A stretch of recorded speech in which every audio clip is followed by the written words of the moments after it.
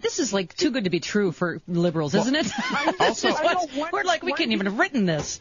When can we go to the top of Mount Everest and start screaming, we told you right-wing tools about Fox News, but none of you believed that? Yeah, I mean, somebody wrote a piece, Mike, that it's the stuff that we've been pointing out with our friends from Media Matters and others for the longest time, that, Glenn Beck, for instance, has incited actual violence. This Byron Williams, Bill O'Reilly, in my opinion, is largely responsible for Dr. Tiller's murder. Yeah. I mean, it's stuff like that you just go, we have known for a long time. This place is just, not to mention the fact that it's an arm of the Republican Party. That's what it is. Yeah.